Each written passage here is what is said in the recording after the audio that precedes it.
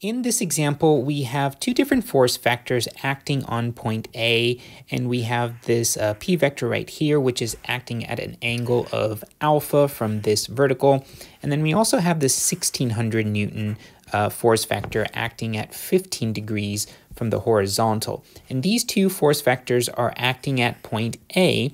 And the question asks us to determine the magnitude and the direction of this p vector, which is this vector right here, if the resultant of the two force vectors shown is 2500 newtons in the vertical direction. So what does that mean? It means that if you added vector p plus this 1600 newton force vector, you would get a resultant vector that is acting straight down, and the magnitude of that resultant vector would be 2500 newtons. So normally in previous examples, we've been trying to find the resultant vector, but in this case, the resultant vector is given as 2500 newtons in the vertical direction. But the problem-solving concepts that we've used in previous examples, those are going to remain the same. We still want to add these two vectors together, and we want to create some sort of a diagram that we can use trigonometry to help us figure out what P and this alpha angle is. So let's start by doing that. If I redraw that point A down here, this is point A, and I said this vector right here is that 1600 Newton vector. So this is the 1600 Newton vector right here. And then if I took the tail of P and I added it to the tip of that 1600 Newton vector, we would get something like this. This would be your P vector. Now, I've drawn this in a very special way because, again, we know that the resultant vector is 2500 newtons in the vertical direction. So the resultant vector is going to go from the tail of the 1600 Newton vector down to the tip of P, and it's going to be exactly vertical. And I'll just call this R. Now, we already know the magnitude of R. The magnitude of R is 2500 newtons. And the angle that it's making with this horizontal line is 90 degrees. Okay, cool. Let's start labeling some angles because we're going to need these angles to figure out what P is. Now, we already know that the angle that 1600 Newton vector makes with this horizontal, this angle right here, this is 15 degrees. So again, this is the 1600 Newton vector right there, and the angle that it makes is 15 degrees. Now, what about this vector P, which is this vector right here? Well, if we know that this angle right here is alpha, we'll know that if we drew a vertical line right here, this angle right here would be alpha. So let's go ahead and do that. Let me draw this vertical line that we're talking about. This vertical line is going to start right there, and it's going to go through that point. And this angle right here, we already know, well, it's unknown, but it is labeled to be alpha. And so if this angle is alpha, what do we know about angles along parallel lines? So if these two lines are parallel, then the traversal through those parallel lines will create these alternate and interior angles right here. So once again, if this line is parallel to this line, and if we drew a traversal line through those two parallel lines, then we could say that this angle and this angle are equal. Well, if I said this angle was alpha, then that would mean that this angle right here would also be alpha. Okay, so just to finish off the angles within this triangle that we've drawn, let's label this angle right here beta, and let's label this angle right here as gamma. Now, we can actually solve for this gamma angle right away because we know that this line is horizontal and we know that the resultant is making a 90-degree angle from that horizontal line. So this gamma angle right here is going to be 90 degrees minus 15 degrees, and that is, well, that's simply 75 degrees. So we've already figured out gamma, which is awesome. And because we figured out gamma, there's actually one more angle that I want to label, and that is this angle right here. Well, just like I said previously, if you had this parallel line and this parallel line and you had this traversal going through them, you know that this angle and this angle are the same. And if this angle right here is gamma, then that must mean that this angle right here is also gamma. So I can just draw that in. I'll say gamma is right there. Now, because I've drawn this vertical line here, we know that gamma plus beta plus alpha is going to be equal to 180 degrees. So in other words, 180 degrees is equal to alpha plus beta plus gamma. Now, gamma, we already know, it's just 75 degrees. So if I plug that into here and I simplify this entire equation, what I get is that 105 degrees is equal to alpha plus beta, right? I just subtracted 75 from both sides. So this equation right here, I'm going to call equation 1. Because we are going to need another equation. Obviously, there are two unknowns, right, and only one equation. So we need some more information in order to be able to figure out what alpha is and, of course, the magnitude of P. Well, because this is a triangle right here, maybe we could use the law of sines to represent these different angles and the relationships that they have with their opposite sides. So let's go ahead and do that. I'll start by saying, well, we know the law of sines, right? So we have sine of angle alpha over the opposite side, which is 1600 newtons, right? Again, quick review. Here's your angle alpha. The side opposite to this corner or this angle is this 1600 Newton vector right there. And this is equal to sine of beta over, well, what's the opposite of beta?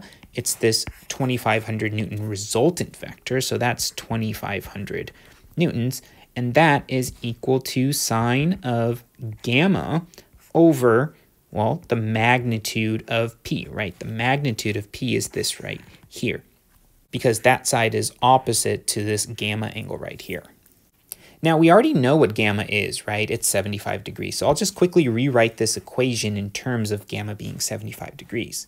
And that gives us this relationship right here. Now, I could have solved for the sine of 75 degrees, but then we would have to deal with fractions and decimal numbers, and this is just cleaner to keep it this way. So I'll just keep that as is for now. And now we can finally use this law of sines right here, this relationship, along with equation 1 to figure out some unknown variables, including alpha, beta, and of course, the magnitude of P. Now, what I'm going to do is I'm going to label this relationship quote unquote equation number 2. Now this is obviously a long equation. This is really a relationship, and the relationship is made out of different equations, right? You could take these two terms, set them equal to each other, or you could take these two terms, or you could take this term and this term, set them equal. They're all there. There's multiple equations within this relationship. But for simplicity, I'll just call this 1 and then this entire thing 2.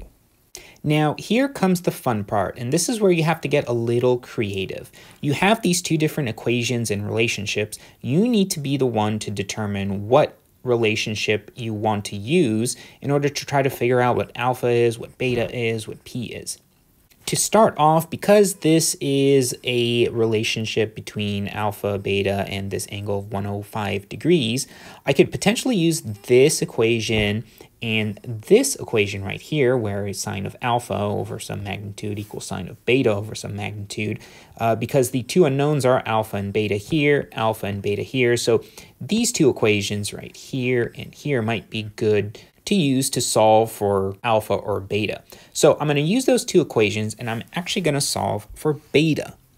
Now, to start off, I'm going to take this equation number 1 right here, and I'm going to write it in terms of beta. So that equation was, again, 105 degrees is equal to alpha plus beta. Now, if I rewrite this in terms of beta, I will get alpha is equal to 105 degrees minus beta. Now, I want to use this relationship right here, and I want to plug this value of alpha into this term right here. And then we're going to have to use some trigonometric identities to figure out what this beta angle is. So let's go ahead and do that.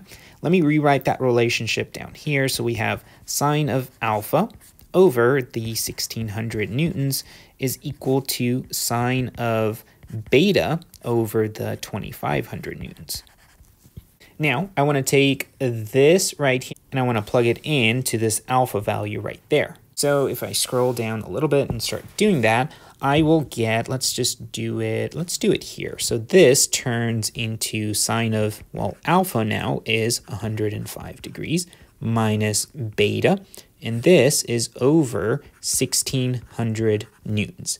Now this is equal to sine of beta over 2500 newtons. Now, there's something interesting here. We have sine of some angle minus some angle. Now, we need to expand this term out so that we could solve for beta. Now, if you remember from trigonometry, we have the summation and difference formulas for sine and cosine, and specifically for sine, or the difference of those two angles. I'll quickly write that here. You have, if you had sine of angle A minus B, this would expand to sine of A, angle A, times the cosine of angle B, minus the cosine of angle A times the sine of angle B.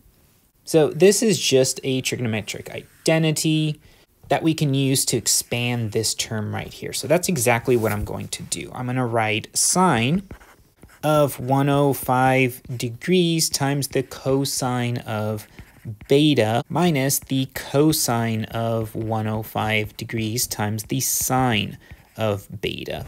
And now all of this term right here, is over 1600 newtons, and this is equal to sine of beta over 2500 newtons. Now, what I can do here is I can multiply both sides by this 1600 newton to get rid of the 1600 newton from this term right here.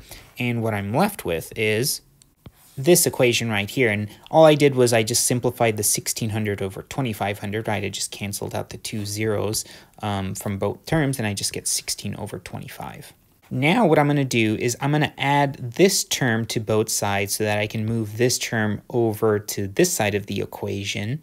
And if I do that, I get sine of 105 degrees times the cosine of beta is equal to 16 over 25 times the sine of beta plus cosine of 105 times the sine of beta. Now, why did I do that? Well, I did that because now if I divide both sides by this cosine beta term, over here I'm going to get cosine of beta. Now, why is that important? Well, if you have sine of beta over cosine of beta, well, sine of any angle over the cosine of any angle becomes tangent of that angle. So you'll see it in a minute here, but let's keep simplifying this equation down, and you'll see where the tangent comes in. So I get sine of 105 degrees times cosine beta.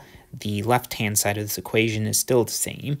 And on the right side, I still have the 16 over 25 times the sine of beta plus this cosine of 105. If we plug that into our calculators and try to get a number, what you would actually get is this square root 2 minus the square root of 6 all divided by 4. That is just this cosine of 105 degrees times the sine of beta. Now, what do you notice here? Both of these terms have this sine of beta in them. So you have the sine of beta and sine of beta. What we can do is we could just add these two terms by saying 16 over 25 plus this right here times the sine of beta will simplify this side of the equation right here. So if I do that on the left-hand side, I still get sine of 105. I'm just keeping it clean right now, times the cosine of beta is equal to 16 over 25 plus square root of 2 minus square root of 6 over 4, and this entire thing times sine of beta. Another way you could think about it is we're just factoring this common sine of beta term out of this entire expression here. Okay, so what the heck does this do? Well, we're getting closer and closer to this sine of beta over cosine beta. So what I'm going to do here, I'm going to do two steps at the same time. I'm going to divide both sides by this cosine beta, and then I'm also going to divide both sides by this big number right here. And what that will do is this number will end up going over here, and then you'll have this cosine beta going over there. I know that's starting to look crazy, but let's go ahead and do that. What I get on the left-hand side is sine of 105 degrees divided by this entire thing right here, and that is 16 over 25 plus square root of 2 minus square root of 6 over 4. And this is equal to sine of beta over cosine of beta. And hey, we have sine of an angle over cosine of the same angle. This just simplifies to tan of beta, the tangent of beta. Now, you'll notice that this side of the equation just simplifies down to a number, and you can easily put this into your calculator and get some value for this term, and then that value will just simply be set to tangent of beta. So then if I took the tan inverse of both sides, so tan inverse of this entire thing right here, that would just give us our beta angle. So now we can just plug this giant thing into our calculator, and what we get for beta, we get beta is equal to an angle of 68.4644 degrees. So awesome, we found beta, and just to give you a quick refresher of what the heck beta was, if we go back to our diagram that we drew right here, beta is this angle. And so we can plug beta back into equation 1 to figure out what alpha is, right? Because I said that 180 degrees is equal to gamma plus beta plus alpha. So that's how we got this equation right here. And we just figured out what beta is. So let's now figure out what this alpha value is. And I'll do that right here. I'll say that 105 degrees is equal to alpha plus beta, which was 68.4644 degrees, and what we get for alpha is 36.5356 degrees. So there we go. There is alpha. So alpha is the direction that this vector P is making from this vertical line. So awesome, we figured out one part of the question, and that is the direction of P, right? Because this P is a vector and we need both magnitude and direction. So alpha is this value right here. Now we need to determine the magnitude of P. So how do we do that? Well, if you remember from this second equation slash relationship, we did the law of sines, and we had this P term, the magnitude of P right here. Now we already know beta and we already know alpha, and of course we already know gamma. So I could take this term and I could set it equal to either this term or this term, and I could just simply solve for this magnitude of P. So I will just go ahead and choose, well, let's just choose the first term. I'll set that equal to that, and I'll do that way down here. So I just rewrote that equation right here. Sine of alpha over 1600 is sine of gamma over the magnitude of P. And again, we already know what gamma is. Gamma was 75. And then we figured out what alpha was somewhere up here. Right there, alpha was 36.5 degrees. So I'm just going to fill in those values here, and this equation turns into this thing right here. I just plugged in the values for alpha and gamma. And now if we plug this into our calculators and we just solve for our only unknown variable here, which is the magnitude of P, we get P, or the magnitude of P, is equal to about 2596 newtons. Now you could round this up to 2600 because it's so close, but I'll just keep it at 2596 newtons. So, okay, awesome. So our final answer to this problem becomes P is equal to 2596 newtons, and it's making an angle to this vertical line right here. There's your direction. This angle right here would be about 36.5 degrees. And again, 36.5 degrees is just from our alpha angle right here, which is this angle right here, right? It's just making 35 degrees from that vertical line right there. So there you go. That is our final answer right here.